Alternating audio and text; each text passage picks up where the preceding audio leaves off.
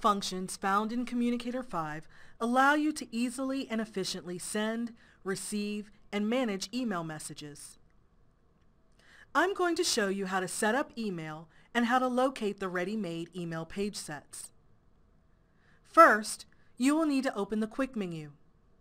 You can touch, hold, and release anywhere on the screen, or press this button on the left side of your device. You can also right-click if you're using a mouse, or select Ctrl-M on the keyboard.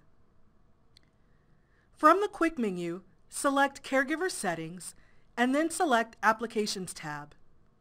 Finally, select the Email button.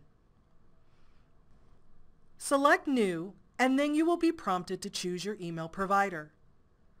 Several common providers are already programmed for your convenience. Make your selection and choose Next. If your email provider is not listed, you may need to choose the Configure Manually option. If you need help filling in some of the information, contact your email provider to get the correct server information. Enter your name, email address, and password. This will be the same password you use to sign into your email. Select Finish, and then OK to close the menu. In order to use your email, you will need to have access to an email page set from your home page. If an email button is not available, you can just add one.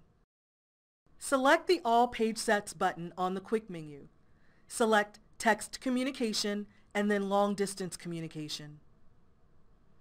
You'll have 2 email page sets to choose from. Select and view each option and choose the email page set that best meets your needs. And then add it to your home page. Use the functions available on the email page set to manage, send, and receive email messages. Let's review. The email functions can allow you to easily and efficiently send, receive, and manage email messages. You can set up your email by selecting the Caregiver Settings button on the Quick menu. If you'd like more information, check out our other videos and training materials on mytobiidynavox.com.